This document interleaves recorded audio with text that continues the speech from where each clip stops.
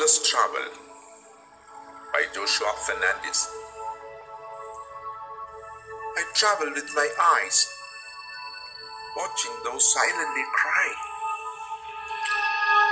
asking themselves the question, why someone left them without saying goodbye?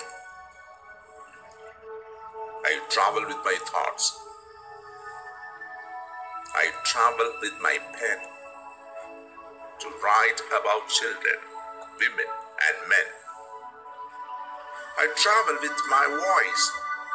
I travel with my hope that something new would spring into my horoscope. Whether in Asia, America, or Europe, there will always be something interesting to scope.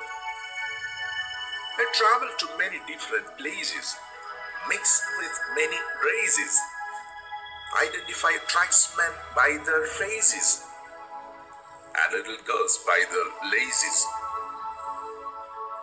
I travel without money, so please listen to my testimony. The good, the bad, and even the ugly. Every experience is worth life's journey. For I'll always be marveled whenever I travel.